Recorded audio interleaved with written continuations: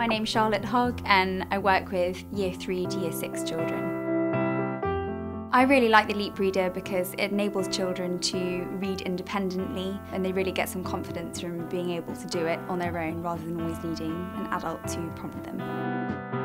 LeapReader is very easy to use. It's really visual for them because in the book it has little coloured logos and they know what they can press depending on what they want to do with it, so whether they want to sound out individual letters.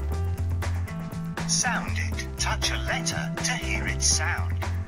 E. Or whether they want to hear whole words spoken.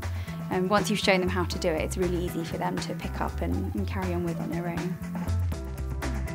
It's very good at sounding out the phonic sounds and making sure the sounds are pure. But. A. S. The writing element is a really great tool to have. It gives the children really clear guidance about how to shape the letters, so where to start and how to carry on. And it's really useful in modelling how to write letters, and it's a very similar way to how we would do it in class. The LeapReader is really good at challenging the children because you can give them a book that might be a slightly higher level than you would normally give, but because they can sound out the words themselves, it makes them more willing to have a go at something they might otherwise have found difficult. Using the LeapReader takes away a lot of the difficulty of decoding the words. It means that they can focus on the comprehension and make sure they're really understanding the story.